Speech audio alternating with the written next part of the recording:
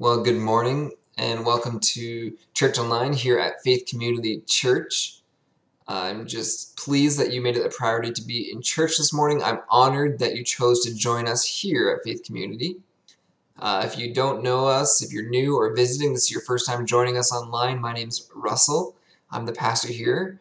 And I just want to say, if you want more information about who we are, you'd like to connect, you'd like to find out what we believe, you can find all of that on our website. You can go to www.woodstockfcc.com. That's woodstockfcc, that's faithcommunitychurch.com. You'll find just about anything you could want to know about us on there. The website's kept up to date almost daily. There's some updates going on. You can find past sermons. You can find the links for the YouTube or the audio, connect it to your Spotify, Apple Podcasts, wherever you're listening to your podcast, you can find us.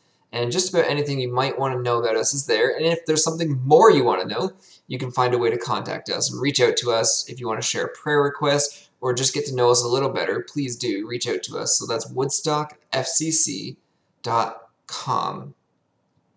Now this morning, we are starting, or I should say continuing, but last week was just a bit of an introduction in a new sermon series that we're calling The Habits of Happiness. So last week we introduced this concept, and this week we're going to begin to finally dig in a little and flesh out what the Bible teaches about happiness. Because what the Bible teaches is actually quite countercultural. The culture around us says happiness happens when you get. But Jesus teaches, as we looked at last week, happiness happens when you give it. He says you'll find abundant joy when you obey him.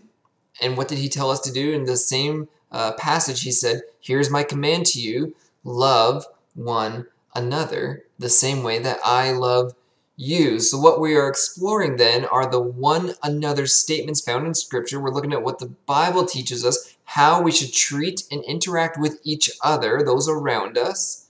Because ultimately, that's what's going to lead to a happy life. And there's a wonderful side effect as we work on these, what we're calling habits, as they become character formation in our own life, as we continually seek to do good to others.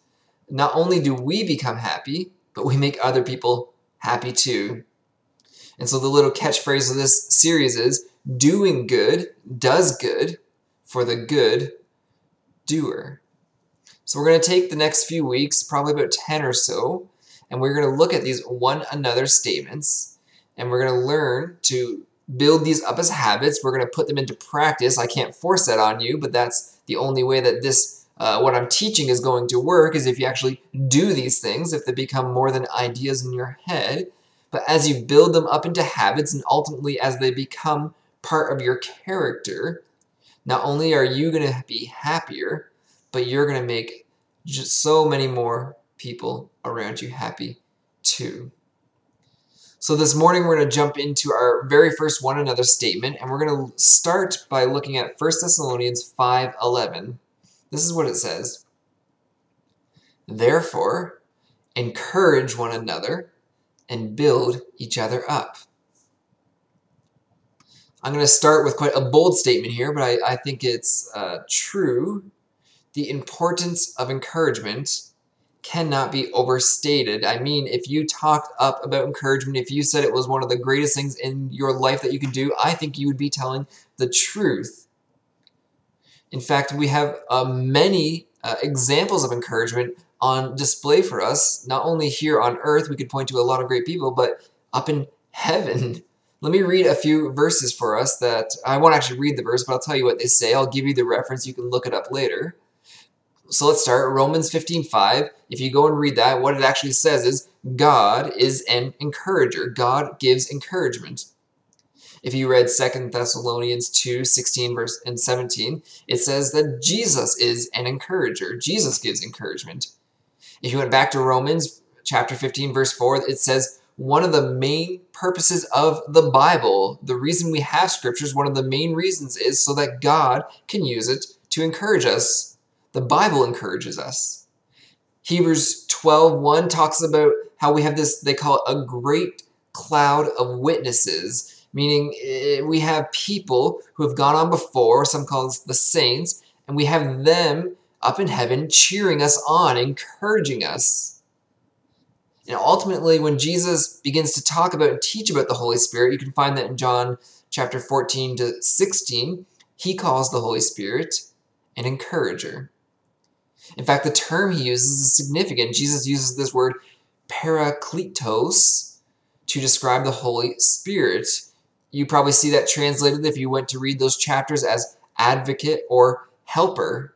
Those are great translations. That's really what a big part of being an encourager is. But the root of that word, parakletos, it finds its root in another Greek word, which is parakaleo, which means encouragement. Parakaleo, you see, is this compound word, and we get two parts of it then. Para, the preface, it means by the side, and then you get kaleo, which means to call or to call out. So we can understand then what is an encourager. It is someone who comes alongside someone else and calls out something from within them. And as we just talked about, God does this, Jesus does this, the Holy Spirit does this, the Bible does this, and even saints who have gone on before us do this. So it seems, at least to me, from a scriptural or a heavenly point of view, that encouragement is of the utmost importance. The importance of encouragement cannot be overstated. So I think it should be pretty clear. In case it wasn't, Scripture makes it abundantly clear that we should be doing this. We are to encourage one another. We should come alongside someone else and call out something good from within them. And Jesus, he not only taught this, but he modeled it. There's a few places we could point to, but I want to draw your attention to one particular example. When I think about the disciples, if there was ever one of them that needed encouragement, I think it was probably Simon Peter. I mean, we don't know everything about the lives of the disciples, but the picture we get from Scripture is that Simon Peter was rash, brash, he was quick to speak, he was slow to understand. It's almost as if he likely had trouble walking because he spent so much time with his foot in his mouth. But there was something that Jesus saw in him. There's something in Simon Peter that Jesus saw that he probably didn't even see himself until, and that's the important part, until Jesus came alongside him and called it out. So I want to read Matthew 16. I'm going to start at verse 13. So Matthew 16, I'm going to start at verse 13. It says this: When Jesus came to the region of Caesarea Philippi, he asked his disciple, "Who do people say the Son of Man is?" They replied, "Some say John the Baptist, others say Elijah, and still others Jeremiah or one of his prophets." "But what about you?" he asked. "Who do you say I am?" Simon Peter answered, "You are the Messiah, the Son of the living God." When asked a question, it doesn't take much courage or intellect or bravery to offer someone else's opinion. It's pretty easy to offer someone else's opinion because if they're right, you now, as the person who offered that opinion, get to join them in being right. And if they're wrong, well, you can kind of step aside, push it aside a little and say, I was only giving their opinion. I didn't say I believed it myself. The fault lies with them alone. Really, I had nothing to do with it. So when Jesus asked, who do people say I am? The disciples jump at the opportunity to share some theories they've heard, maybe even some theories they themselves believed. But Jesus moves then, and he makes it personal, and he's essentially saying to them, okay, I've heard what others are saying. Now it's time for you. Put your cards on the table. No more hiding. Who do you say I am?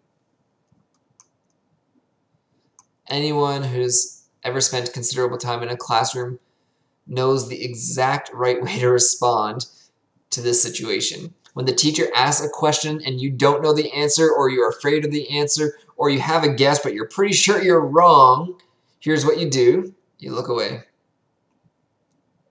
You look anywhere but at the teacher. You do everything and anything in your power to draw attention away from you. You don't want to give the teacher a single reason to look at you.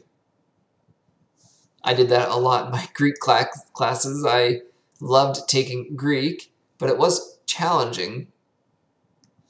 And I did attempt to participate in class. If I knew the answer, I would gladly, put my hand up and volunteer, but seemingly I didn't get picked very often. And my professor had a way of knowing when I didn't know an answer. Maybe my poker face isn't as good as I think it is, but seemingly every single time he asked a question and I did that, looked away, don't pick me, don't pick me, don't pick me, don't pick me.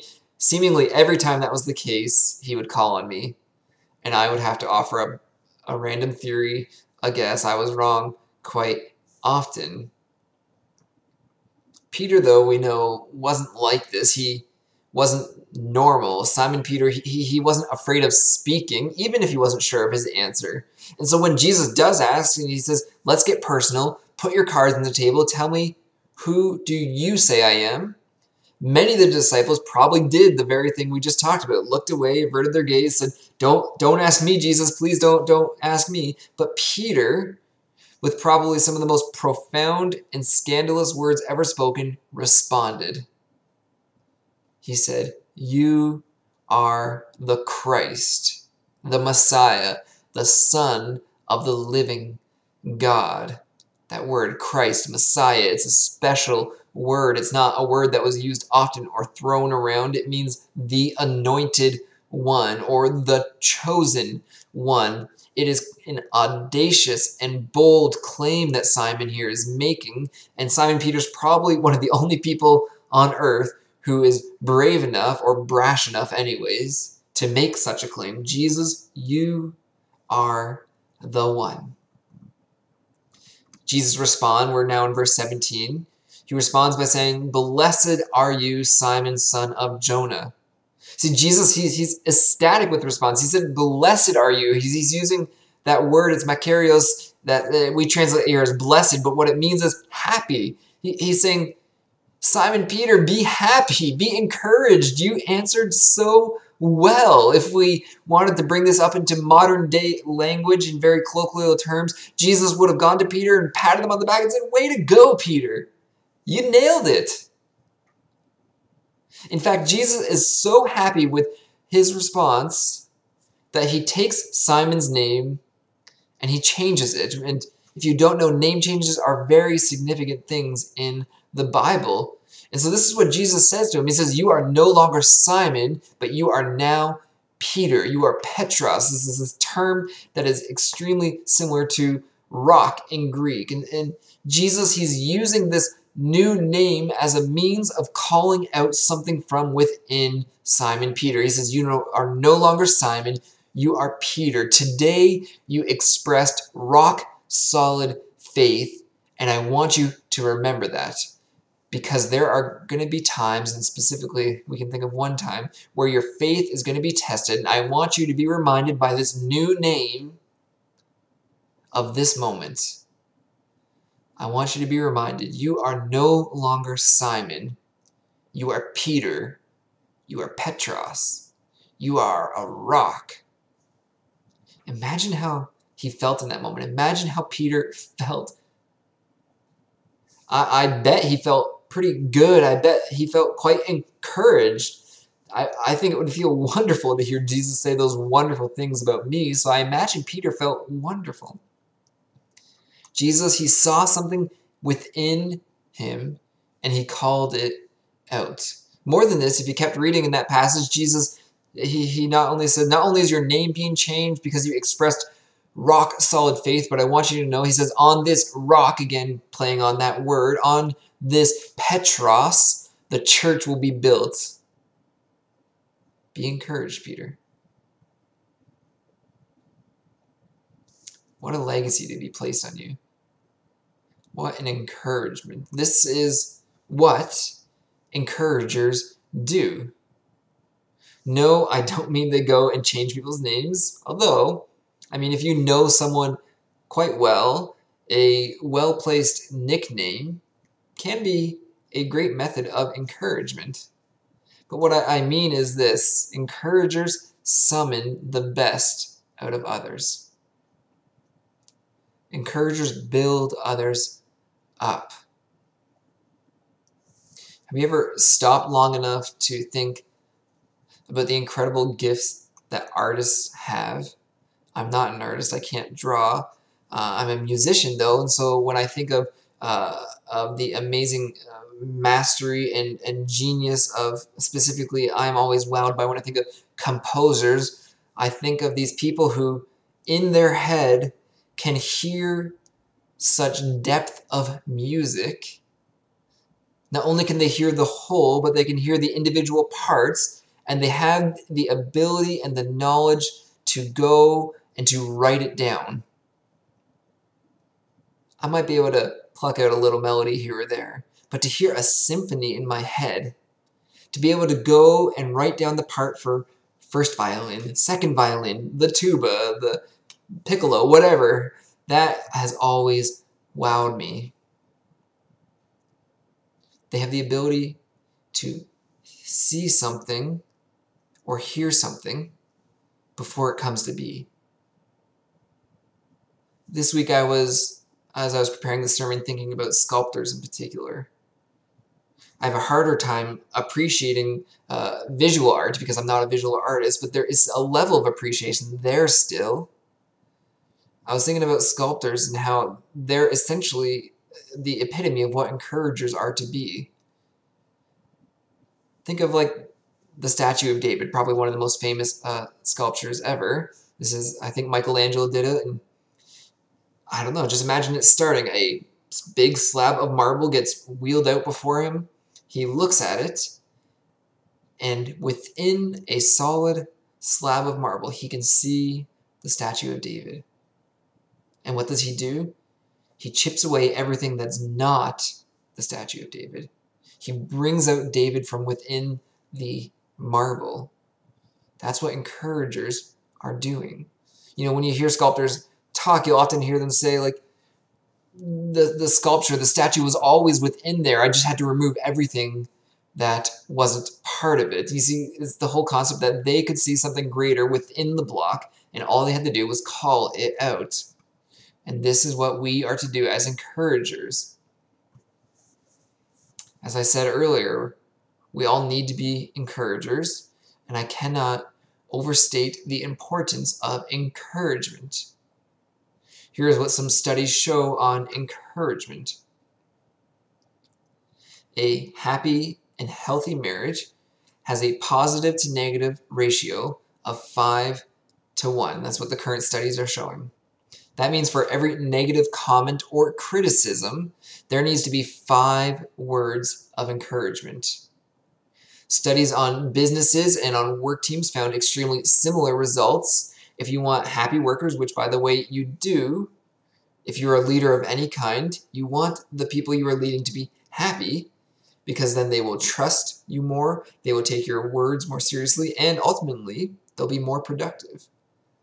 So the studies done on work teams and businesses found the very similar results. It's a 5-1 ratio. So for every criticism you have to give someone you're leading, you need to first give them 5 positive remarks, 5 levels of encouragement. Consequently, when they studied teams that were lower performing and failing businesses, they actually found the ratio almost to be reversed. Low performing teams generally had a 3-1 negative to positive ratio. 3 negative comments for every 1 positive. More than this, a psychological study found that having positive emotions actually opens your mind up. It makes you more aware of the world around you. There's a buzzword that's been going around for a few years. They call it mindfulness. It's this ability to see things and be mindful of those and the objects around you. So the studies are now beginning to show that having positive comments and a positive emotion into your life actually makes you more open to the world around you. And the inverse is true as well. Having negative emotions and having negative comments given to you actually makes your mind constrict. It closes the world around you. This study translates, I think, into the real world very quick. Just maybe one example to bring it out. I know you're missing sports, so I'm going to go with a hockey metaphor this morning. If after quite a bad period, the coach, if he wants his team to go back onto the ice and perform well, to have better vision on the ice, better what they call game sense, then here's what he shouldn't do. He shouldn't get angry. He shouldn't yell. He shouldn't only point out their mistakes. None of that will help. If he wants the team to return to the ice with better vision and better gameplay, he needs to offer affirmation and encouragement. That's what the studies are showing. This is not about not offering criticism. There is a time and a place for criticism, absolutely. And in fact, one of our one another statements that we'll get to in the coming weeks is actually to admonish one another. We need criticism. We need correction. So this is not about not ever criticizing, but it's about understanding and keeping the positive to negative ratios in balance. If you want to bring the best out of someone, yes, sometimes that means there needs to be criticism, but you are not going to bring the best out of someone if you're only beating them down. Encouragers build others up. There will be a point and a time to point out errors. There's no correction if you don't do that. So it's very important to do that.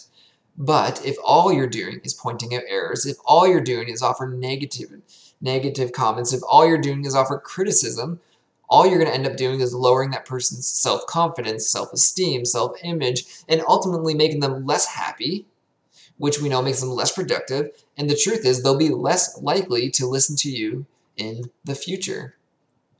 But if you can learn the power of the positive to negative ratios, if you can keep it 5-to-1, that person who you do need to offer criticism to, they are going to be eager to make the corrections that you're giving them. Why? Because they now believe that they can do better. They now believe that they can be better. Why? Because you have come alongside them and you have already called out 5 great things from within them. Anyone who's ever been encouraged knows the importance and the power of encouragement. If you've ever received praise from someone you look up to, from someone you respect, from someone who is in a position of trust over you, from someone who is over you, a leader, then you know how good it feels to be encouraged. Because even if what they're saying is something you don't believe yourself, if you trust them, you will trust what they are saying. And when you get some good praise and encouragement, often it'll make you blush. I read this wonderful story this week of a little boy who, they were at home. He went up to his dad and he said, "Dad, let's play darts. I'll throw them and you just stand there and say, 'Wonderful.'" We all need someone to come alongside us and say, "Wonderful." We all need encouragement. One of the great things that the Bible teaches us is God does that for us. God is like a good father who stands there and says, "Wonderful." 2 verses jump to my mind when I think of this immediately. Psalm 139. God says, "You are fearfully and wonderfully made." The second comes from Ephesians 2, I think verse 10. And it says, God says he created you and you are his masterpiece. You think the statue of David is good? God says, not compared to you. See, God often comes alongside us just to say, "Wonderful." But he also comes alongside us with corrections too. More than this, something that Jesus and God do is often they'll enlist others to join them on this crusade of happiness, on this revolution of joy. And they'll enlist others to be joy spreaders, happiness spreaders. They'll enlist others to come alongside you and say, "Wonderful." And more importantly, they're enlisting you to join them as a happiness spreader so you can go alongside others and say it too. Because the truth is, we live in quite a discouraging world. Again, I don't mean with everything going on now, though certainly I guess that's part of it. What I mean is, if you've ever thought about what the message the world is saying to you, it's quite discouraging. Essentially, what the world says, what particularly marketing agencies tell you, is that there is something wrong with you. Companies spend so much money, more money than we could count, telling you that you are inadequate or deficient in some way. Oh, you need this cream because, well, got those wrinkles. You need new clothes because, well, this shirt, out of style. You need a new gadget because your old gadget can't do what this new one can. Listen, if you watch TV, if you read magazines, if you look through social media or anywhere on the internet for that matter, if you drive in your car and you pass a billboard, they are all working on convincing you of one thing. You are inadequate. You are chubby, you are too tall, you are smelly, you are ugly, you are out of date, whatever it is, you are constantly being told that you are inadequate or deficient in some way. So it is so important that you have a group of truth tellers to combat the lies that you face on a daily basis. Who will do it for you? You know, this is not something we talk about a lot, but it's totally fine to go to someone and say, "Can you be an encourager in my life?" What would happen if you asked just 3 people you respect and trust, say, "Can you be an encourager in my life? Can once in a while you just send me a message or give me a call and tell me some truth into my life? I need you to speak some truth. I need you to call out something great from within me."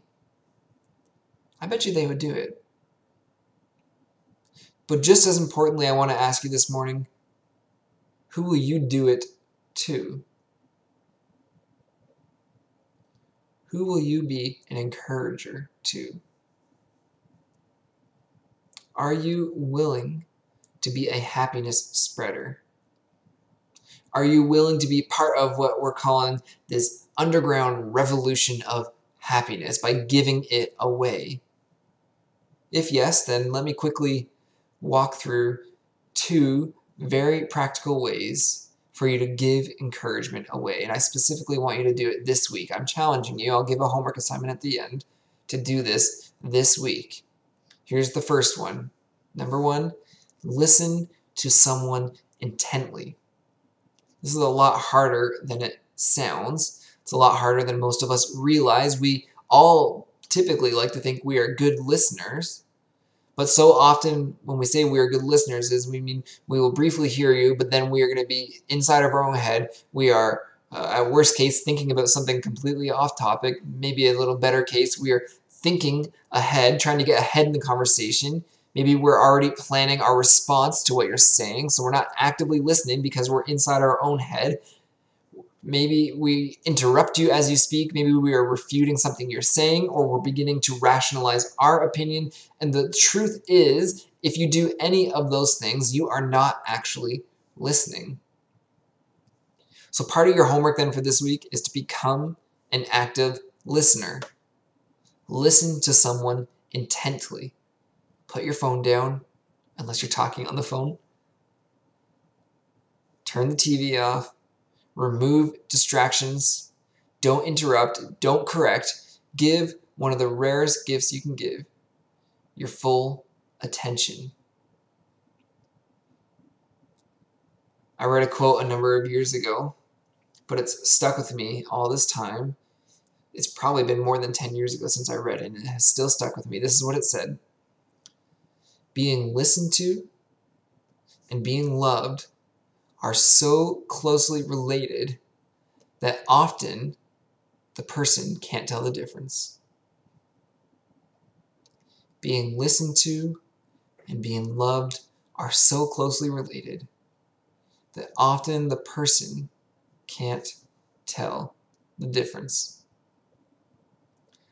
Put this into practice this week. Call someone. video call them if you have that ability, and then say this and watch their face light up.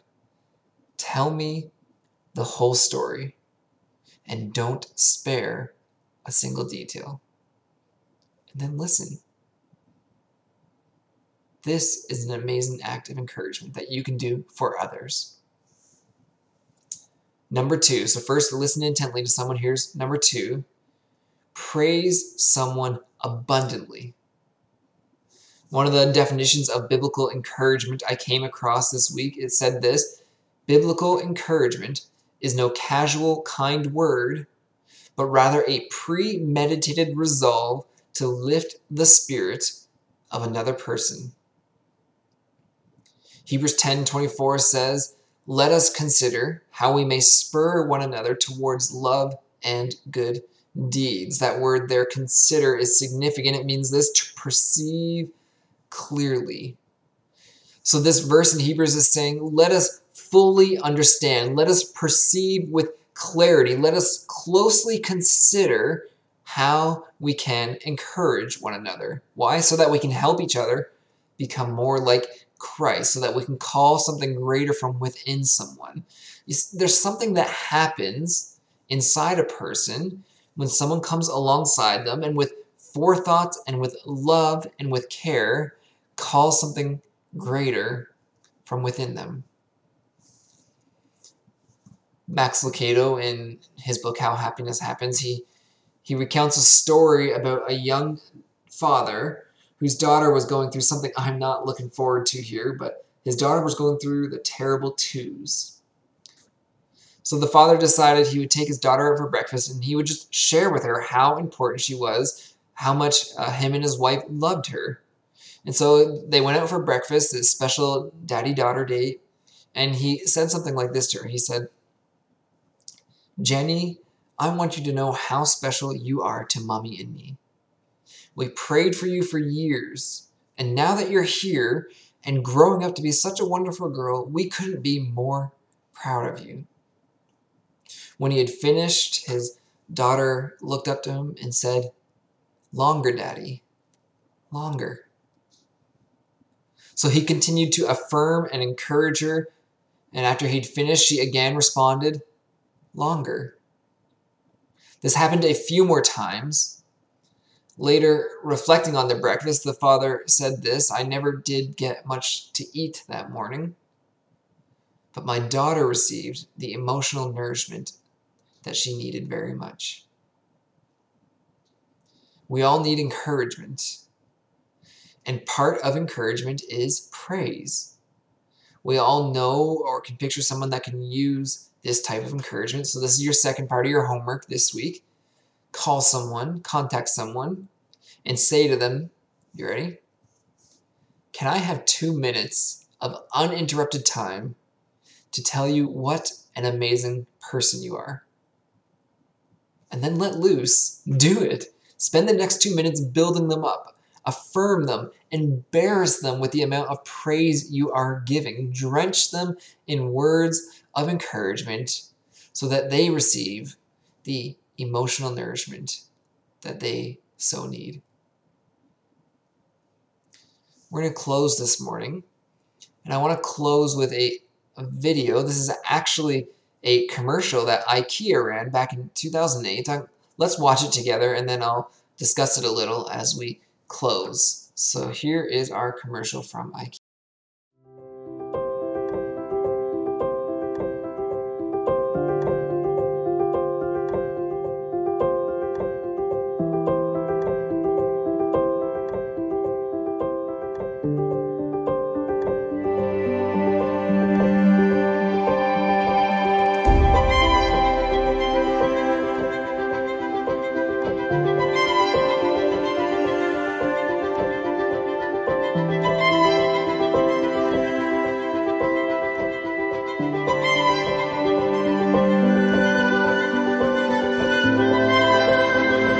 Nobody likes you. No one notices when you're in the room. You're a mistake. You're useless.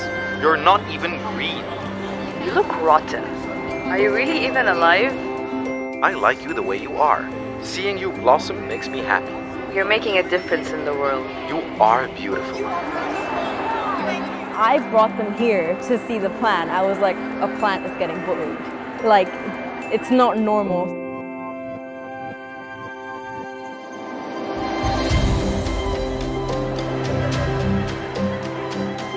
I think it's an excellent project. To have something tangible that they can actually physically be a part of is, I think, going to be very powerful.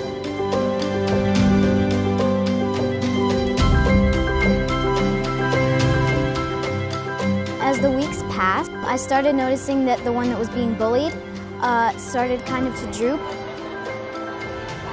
While the plant that was being complimented, it was flourishing and beautiful. It's raised the profile massively of different forms of bullying and the effects that bullying can have on people.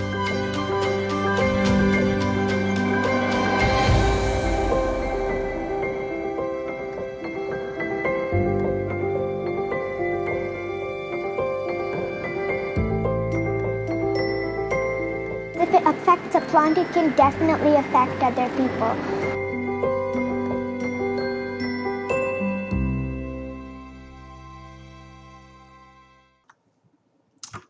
This was a famous study that IKEA replicated here. It's not pretend, let me be clear. This is something that's been done over and over again. It is not TV magic that you're watching. This is reality. The plants are in enclosed environments. They receive the same amount of water, the same amount of sunlight, the same soil. Everything about them is identical except one thing: the words that are being spoken to them. So let me ask you this morning, if speaking kindly to a plant can cause it to flourish, and if speaking negatively to a plant can cause it to wither, how are your words affecting other people? Are you helping them flourish, or are you causing them to wither? This is the first habit of happiness that I'm asking you to work on. I'm going to be working on it with you here. We want to encourage one another, and we want to do it with intention until it becomes part of who we are, until we become like Christ, until we become encouragers. So this week I'm giving you 2 homework assignments, and I'm going to check in next week to make sure you did them. And they are, number 1, listen intensely to someone. And number 2, praise someone abundantly. Do what good encouragers do. Come alongside someone and call out the Peter from within the Simon. 1 Thessalonians 5:15 says, look for the best in each other and always do your best to bring it out. Would you give the gift to others that God loves to give to you? Encouragement. Let's pray. Father, we are grateful that you are the great encourager, that you come alongside us and say, wonderful, that you listen intently to us, that you praise us in abundance. You are so proud of us. You tell us that we are masterpieces. Our prayer, Lord, is that we can become a little more like Christ this week, that we can share happiness as he has shared joy and happiness with us, and that we can do that through our encouragement, that we can look at others, we can come alongside them and call out something great from within them, reveal it to them, something they might not even know about themselves. Would you give us wisdom and strength and courage to go and encourage those who you would have us? I believe, Lord, you have specific people for each of us to encourage this week. So I pray that each one of us would take the time to get on our knees and to listen intently to you so that you can speak into our lives and share with us those who you have a word for, and that we may be a part of sharing that joy and that happiness with them. We'll give you thanks and praise, and we pray this in the name of Jesus. Amen. Well, something we do here at our church is called Take Two. We do this at the end of every service, and this is just our way of not only reflecting but responding to what God has been teaching us.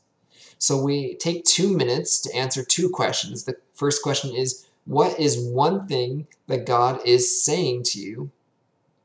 The second question is, how is he asking you to respond? So I'm going to put the timer up, and once it's done, I'll close our service this morning.